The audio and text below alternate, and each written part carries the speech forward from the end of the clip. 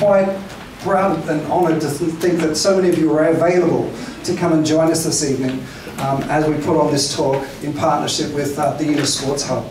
And really happy to have Professor Muhammad Yunus here to join us this evening to give us some guidance and some talks about the importance of social business in sport. For me personally, I think this is amazing. It's such an important topic. And when we think about sport and the importance it plays in our day-to-day world, and having worked around the games for many, many years and worked in sport for many, many years, I have observed how sport can change the world. It has the power to change and make differences in every level. And so for me personally, I find this topic is really important, and I'm really, like I say, quite honoured to be able to talk about this and share this with you today. So you didn't come here to hear me talk about it. So without further ado, I'd like to introduce Professor Muhammad Yunus, and welcome to the stage and to Thank you. Thank you. Thank you. Would you like me to sit someplace? Okay. Okay. Good evening. Well, I'm delighted to be here with the global capital of sports at something everybody knows the name but don't know where it is. So it's fun to be here, right at the place. And we got close to each other, the IOC and other sports-related organization based here. And our work, the social business, quite accidentally, it was not planned that way, but got to know each other and got very close after that, very enthusiastic about each other. Before that, we had done lots of social businesses in different places in Bangladesh and also around the world. And that was something which was coming out of, we started in Bangladesh called microcredit. You're familiar with the name perhaps. Lending tiny little money to poor women. It's tiny little money not because we're stingy about it, it's because they couldn't handle more than that. That's the money they could handle. Beyond that, that's a kind of, they get shocked that so much money, they don't know how to do with it. So we had to do with the little money. And that's how the word micro came in, microcredit, lending small amount of money. Not because we are experts on credit or anything. I had no background in credit or banking. I'm just a teacher in this university, teaching economics. But it's just problem that people face next door to the campus, in the villages, the women, the poor women, and also poor men, not having access to any money. They become victims of loan shark. And the loan shark come with the offer of money, but in exchange, they almost grab everything, whatever they have. That's what the loan sharking is all about. At that time, I had no idea how widespread that loan sharking is in Bangladesh. But gradually, the more I came close to it, I discovered that it's not only village next door to the university where I taught, it's all over Bangladesh and it's all over the world. There's no country in the world which is out of the scope of loan sharking. In different places, they are called different names. In some countries, they are called banks, not only banks.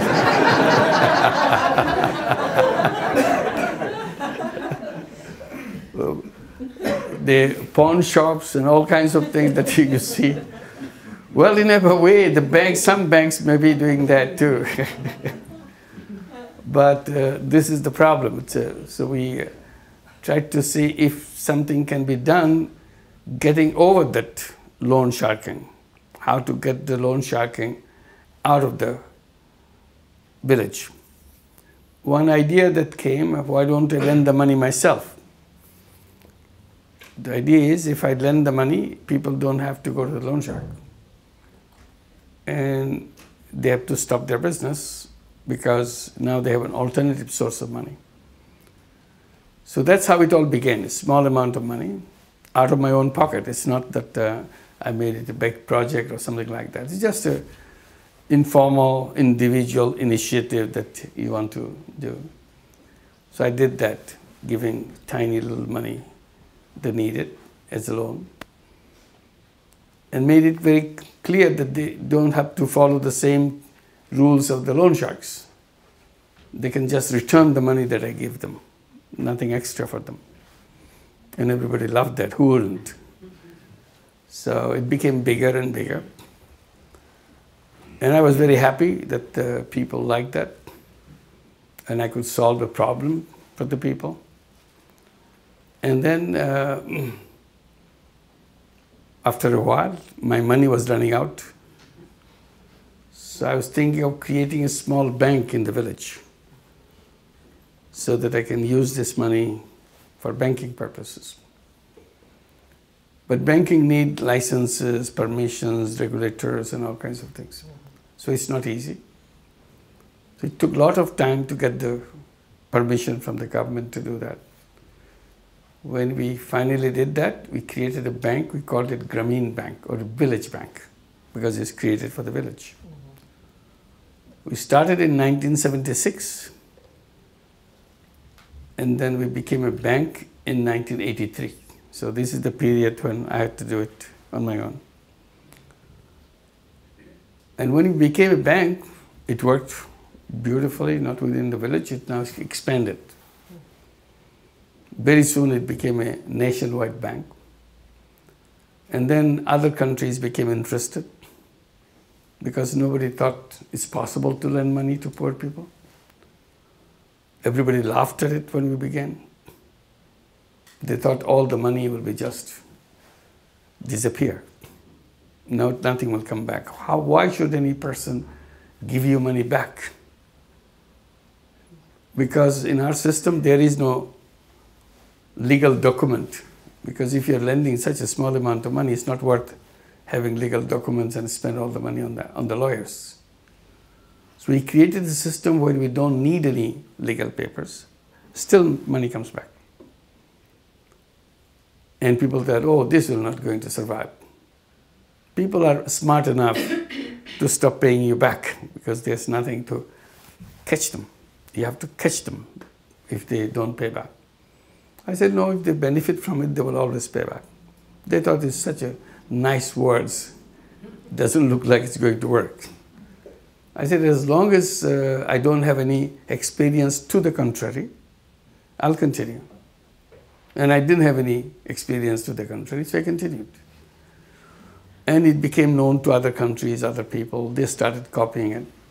So microcredit became a global phenomenon. Every country in the world started microcredit program. And I had to come to Switzerland many times because this is, again, a global capital of banking. And they became very curious because I'm accusing the banking a lot.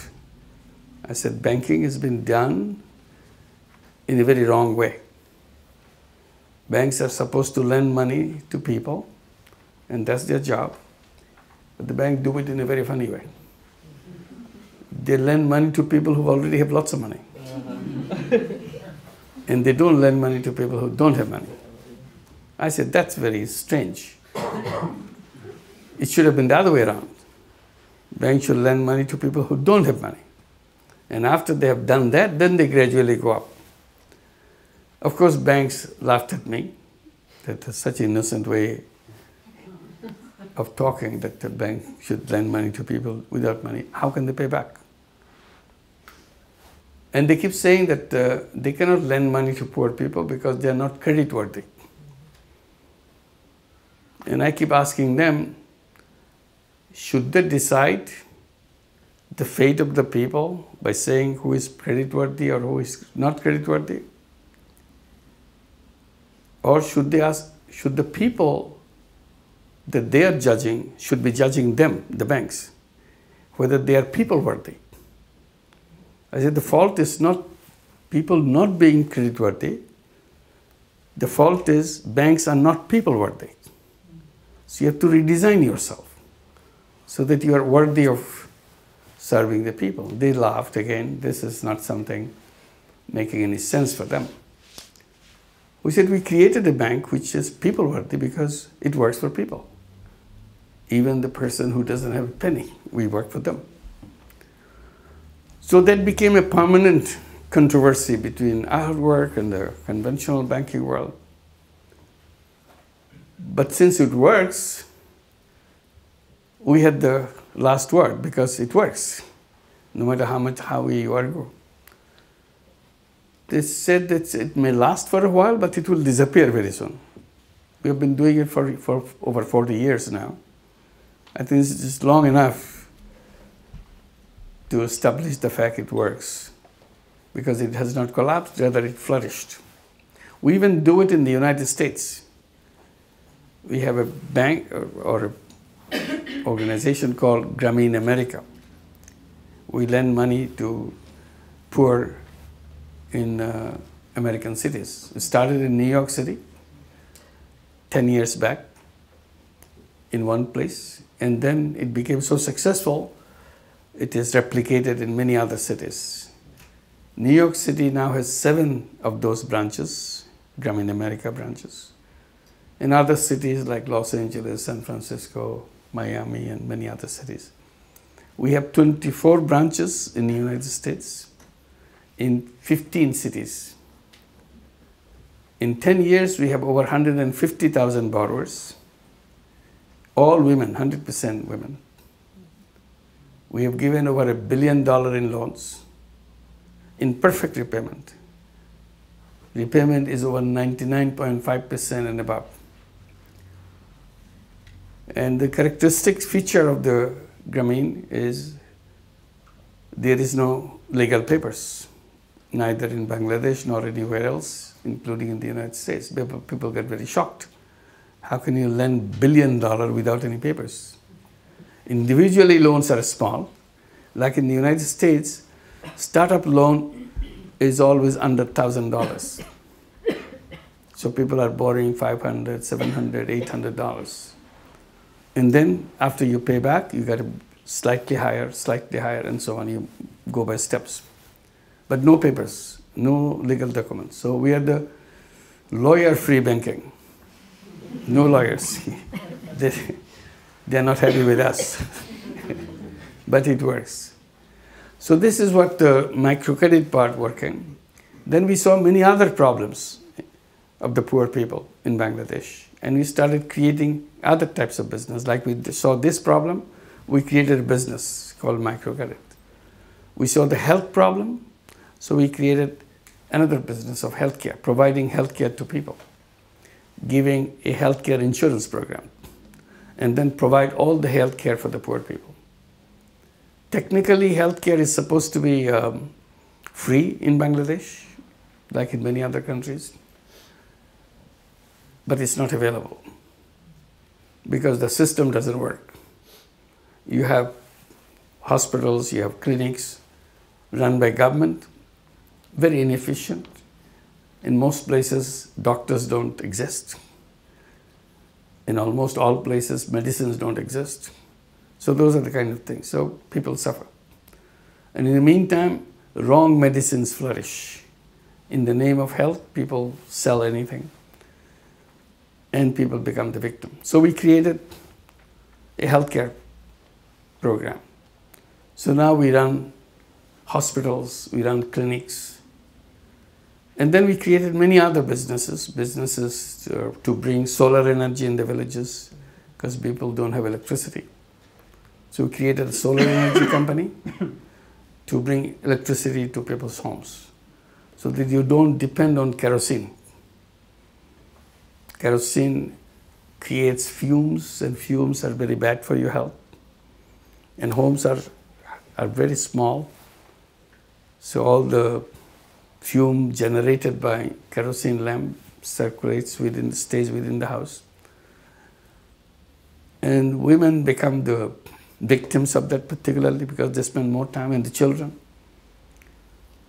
So they have the diseases related to breathing because of the fuel that we use for lighting. So we thought we can do it with solar energy. So we created a company to bring solar energy and sell solar energy in the villages. And it worked very well. It became very popular. We have now over 4 million homes with solar energy.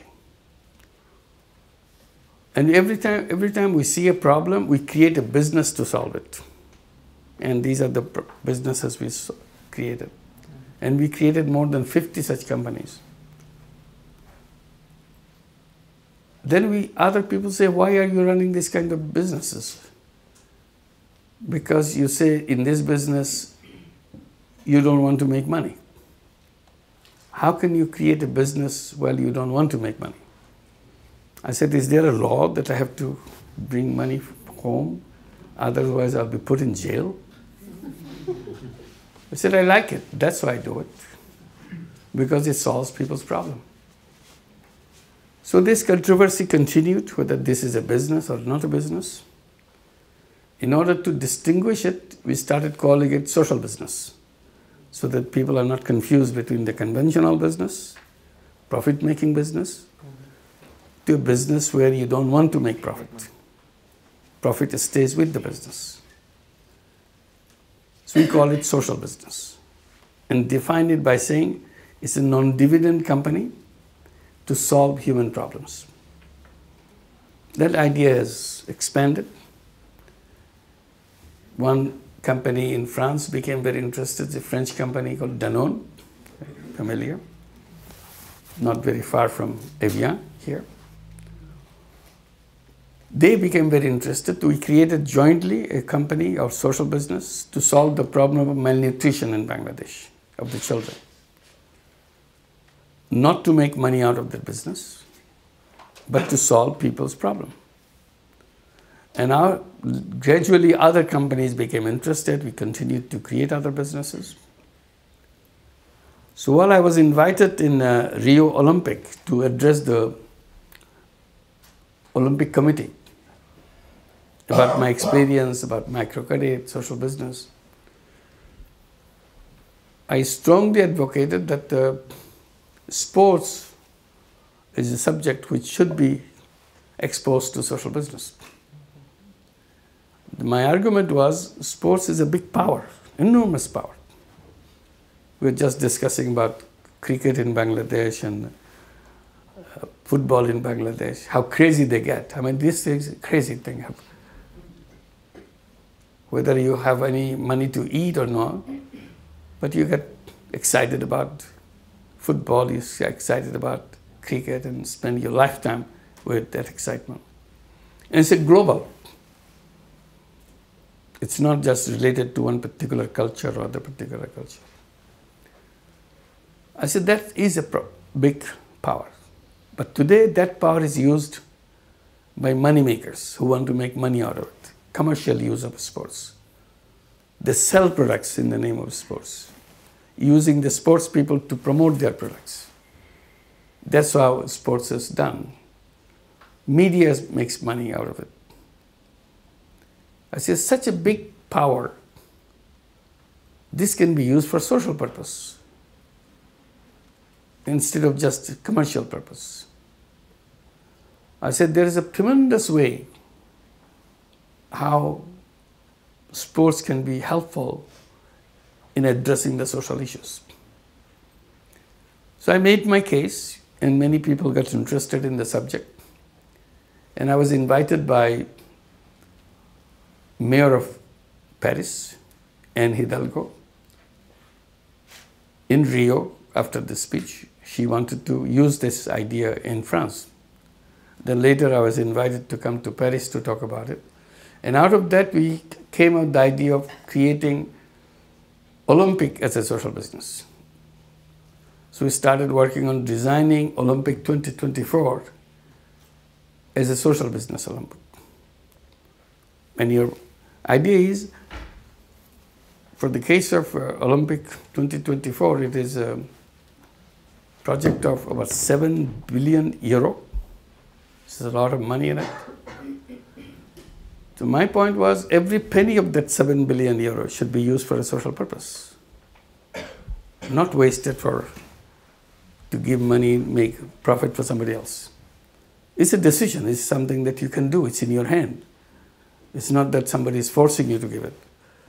So I said, you have 7 billion euro budget. Question is, where did this money go?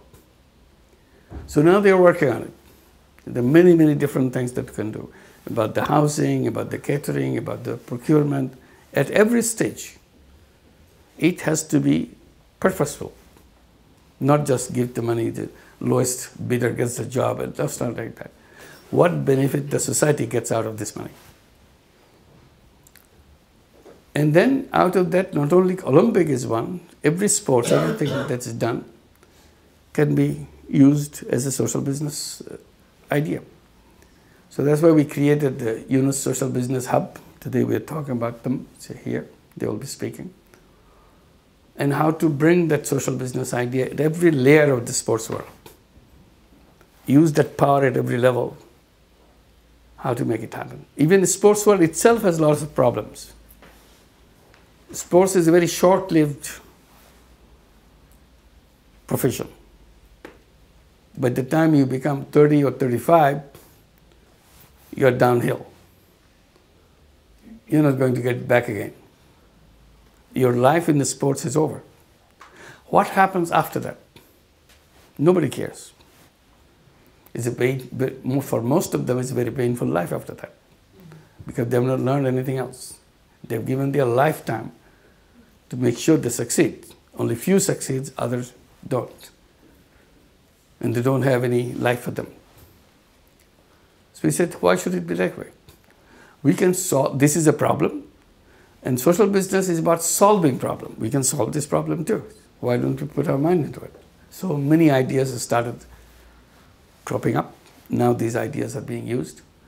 That's how the link in the sports with the social business came about. So I'm very happy when I come here to discuss this and many more possibilities, because the whole global sports is linked with Lausanne. And all the sports organizations are headquartered here. So once we can start thinking about it, it has a tremendous impact in the whole world. Young people can grow up completely differently just because you thought your life can be designed in a way which is useful to other people. It's not just me and my life, it's my life related to the rest of the people's life, how we relate to ourselves. And not because somebody is forcing you to do it, because you enjoy doing it. That's the most important thing. You have fun doing it, and you feel it's a life worth living. And that's why you do it, not because somebody ordered you to do it. Nobody ordered you to do it. You do it because you think that's the right thing to do. So I hope lots of things will come out of this discussion, and it will continue and flourish and spread around the world. Thank you very much.